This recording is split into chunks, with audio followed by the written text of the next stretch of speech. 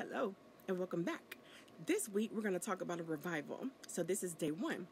Now, what is the meaning of a revival? Well, in the Old Testament, the people of God would disobey and go into captivity over and over again. After their punishment and consequences were over, we see periods of a restoration, if you will. It's whether they were rebuilding the temple, reassembling the people that were scattered, or renewing the law of God by cleaning out the land of idolatry.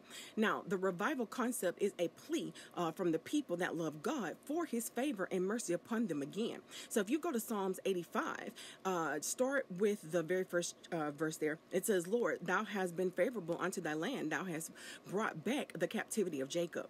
Then you can kind of skip down to where it says 4. Turn us, O God of our salvation, and cause thine anger towards us to cease. Wilt thou be angry with us forever? Wilt thou draw out thine anger to all generations? Wilt thou not revive us again, that thy people may rejoice in thee? Oh, show us mercy, O Lord, and grant us thy salvation. So a revival, if you will, is just a coming back to Jesus. I love you, but stay tuned for the next one. Bye.